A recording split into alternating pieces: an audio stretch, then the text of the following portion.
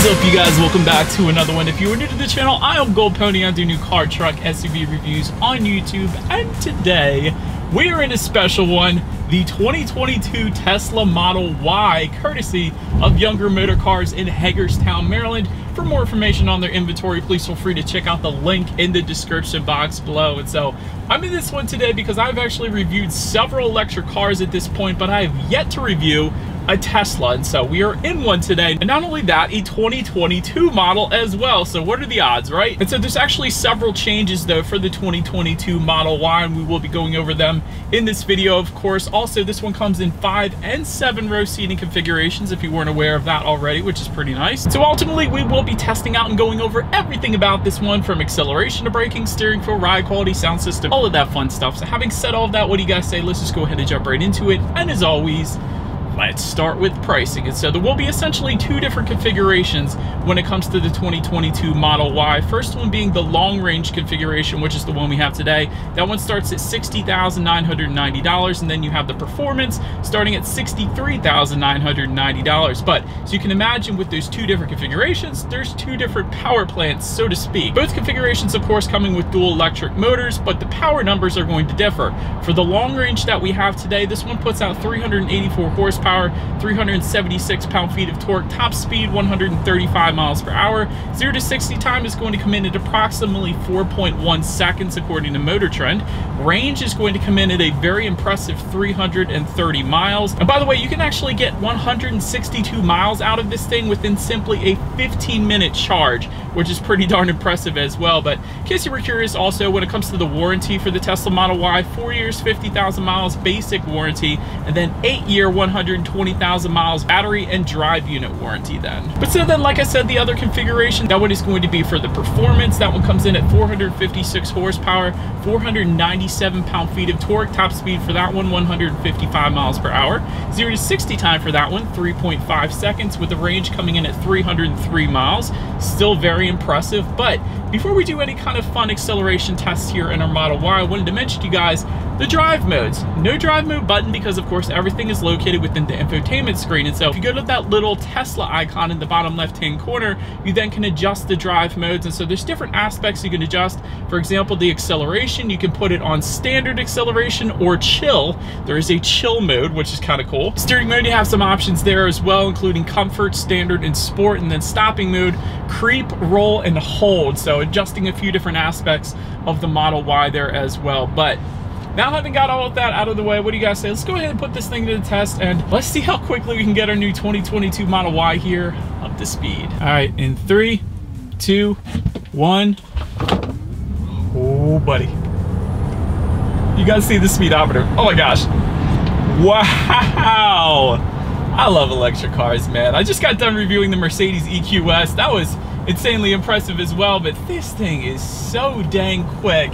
That instant torque with electric cars, all electric cars really, it's just absolutely amazing. And I don't know if this GoPro was catching it or not, but if the GoPro was showing the speedometer on the infotainment screen, it was just ridiculously quick climbing up in speed. So that was a wonderful thing. You can feel it in your gut. But anyways, to go along with that acceleration, as always, braking is equally important. And so as expected, you will find 4-wheel ventilated disc brakes. As far as that 60 to 0 stopping distance goes, it is going to come in at a very impressive 118 feet. As far as braking feel goes, as the Tesla key goes flying, it is perfectly fine.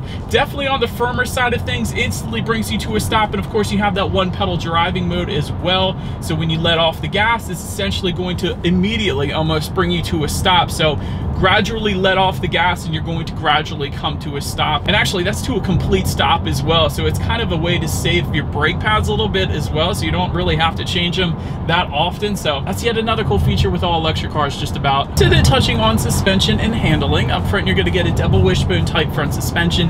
In the back, independent multi-link rear suspension, gas pressurized shock absorbers. As far as ride quality goes, it's not bad. And I think part of it is that these roads are pretty darn smooth here in Maryland, but it's pretty much like a lot of the other vehicles in this price range I would review. I mean, it doesn't have an air suspension, it doesn't have an adaptive suspension either, but having said that, Ride quality's been perfectly fine in my short test drive here today, at least. And touching on steering feel, that's one of the first things I noticed when I got in the Model Y is it leans on the heavier side of things, which I personally like. And actually, we can adjust that. Let's put it in sports steering feel mode, and it's even heavier, it's even weightier. Wow, I love that.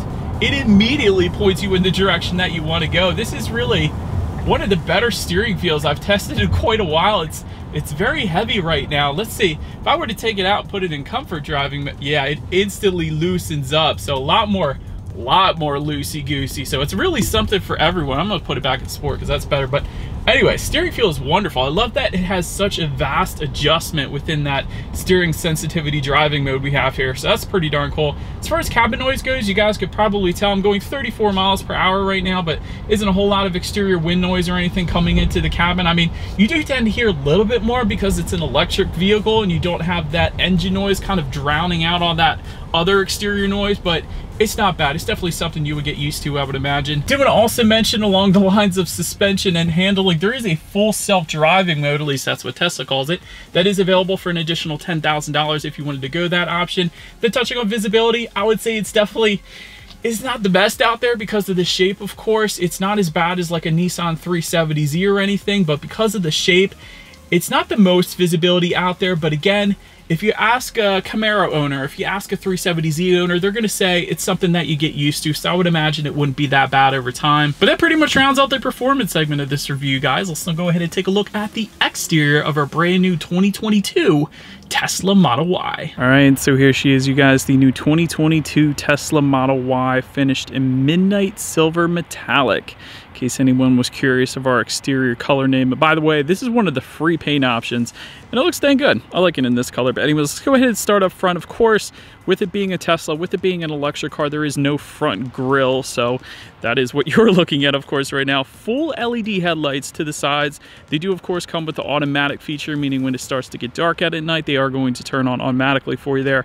Automatic high beams, though, also coming standard, meaning if you set your high beams and this senses the vehicle coming in the opposite direction, it's going to automatically dim that back to low beams. Then when that vehicle is gone, it's going to automatically set it back to high beams again, so that's pretty convenient. Front fog lights down below, you guys could probably see those as well. And just below those fog lights, you will actually find some front air curtains as well, helping direct air around the wheel and tire accommodation. And of course, one of my favorite parts is the frunk. So essentially the way that works is everything in this car is controlled through the infotainment screen, which we're going to get to in a little bit, but there's actually a button on the infotainment screen to go ahead and pop that frunk, and there's actually a decent amount of storage in there as well. So I was quite surprised to see how much storage you really get in the frunk. So well done, Tesla, for that. I like that. But anyways, pretty much rounds out the front end of this one. Let's now go ahead and make our way to the side of the Model Y. All right, so now since we are around to the side of this one, black window surrounds do come standard. Black door handles, which will be flush with the side profile, also coming standard. I thought that was pretty cool. Body colored power adjustable side mirrors do come standard. They will be auto dimming, heated, and power folding with the tilt down feature as well. So pretty much everything you could possibly want when it comes to side mirrors, at least. Also, of course, you do have that tinted rear glass. It comes on pretty much all SUVs these days. Black accents you can find on the front fender to tie together with the black accents on the door handles as well as the window surround, so that looks good. Then take a look down at the wheel configuration. 19-inch Gemini wheels are going to come standard. However, there are 20-inch induction wheels that go for $2,000, so they will be available for you then as well. But pretty much rounds out the side profile. Let's now go ahead and make our way to the back of the Model Y. All right, so now since we are around to the back of this one, I guess you could call that an integrated rear spoiler. Definitely a little lip there, so looks good back there. Of course, you have the iconic Tesla emblem. To the sides, LED taillights do come standard. You do have the dual motor badging then as well for all Model Ys, but of course, there's not going to be any exhaust outlets because this is an electric car. I probably shouldn't even have to say that, but having said that, since we are around back, let's go ahead and pop the trunk and let's make our way to the cargo area of this one. All right, so now since we are around back of the Model Y, when it comes to opening that rear tailgate, it is a power tailgate. You just simply press the button up underneath of that tailgate and it's going to automatically open up for you there. Once opened up, as I mentioned at the beginning of this video, the Model Y comes in either a 7 or a 5 seat configuration. So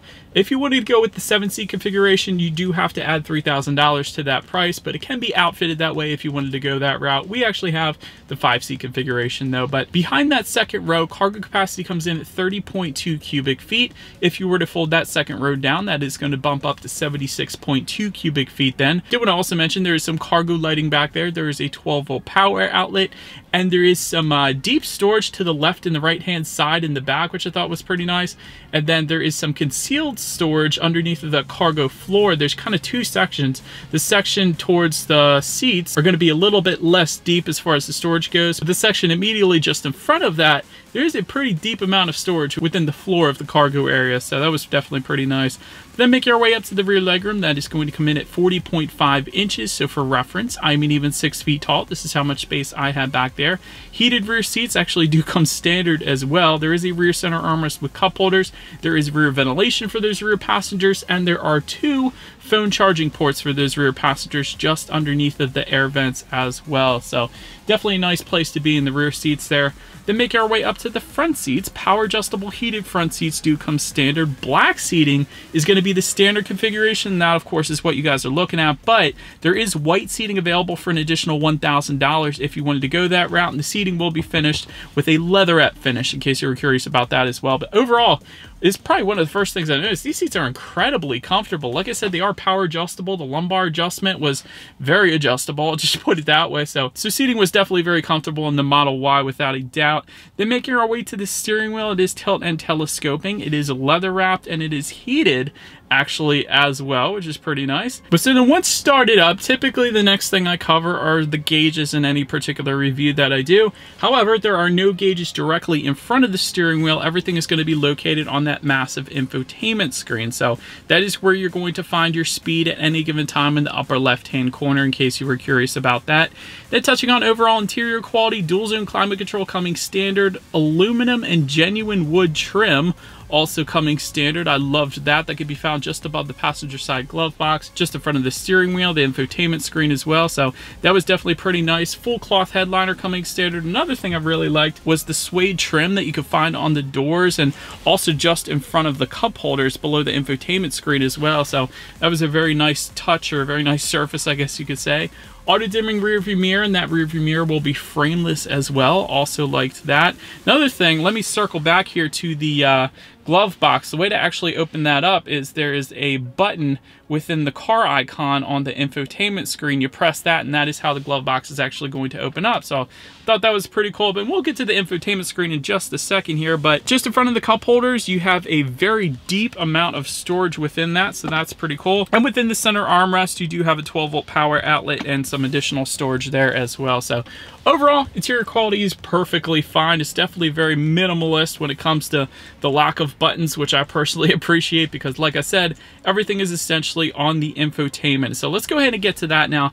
15-inch color touchscreen display is going to be the standard configuration here. Of course, you get Bluetooth and audio streaming. You also get factory navigation system, which essentially Tesla uses Google Maps as a base layer, and then it adds some Tesla points of interest to that mapping as well. You do have live traffic visualization, which is pretty darn cool, and I'm going to try to show that to you guys with my GoPro shot here. But essentially, if there's a car coming on the left or the right of you, it's going to show that live traffic within the infotainment screen, which I thought was pretty cool. You can also access within this infotainment screen, if you go to the little caret upward facing arrow, there's a bunch of different options. Like there's a toy box where you can go ahead and hit that. You can have a sketch pad up there. You can set a boom box. You can set fart noises if you wanted that. You can set a fireplace, nice romantic fireplace. You can set the screen to a shot of Mars. There's a new Santa app. There's Rainbow Road if you wanted to display that. I think that would be pretty cool. So a bunch of different options within the toy box. There's also an entertainment section where you can download different games like Solitaire, let's say. There's Cat Quest.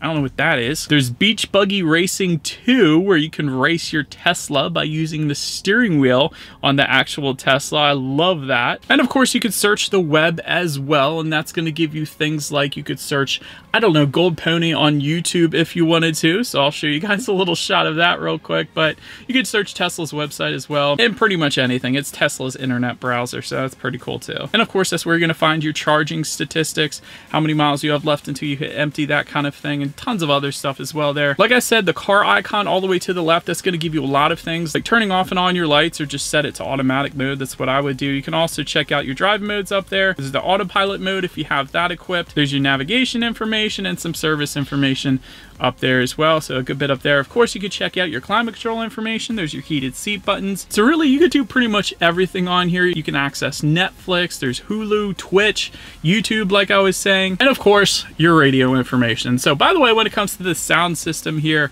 on the Model Y, you do have 14 speakers. That does come standard. One subwoofer comes with that, 2 amps. So having said that, what you guys say, let's go ahead and turn on the radio, see what we got playing today, and let's test out the clarity of this one. It's absolutely amazing. I gotta be honest. That is Tesla's standard sound system, 14 speakers.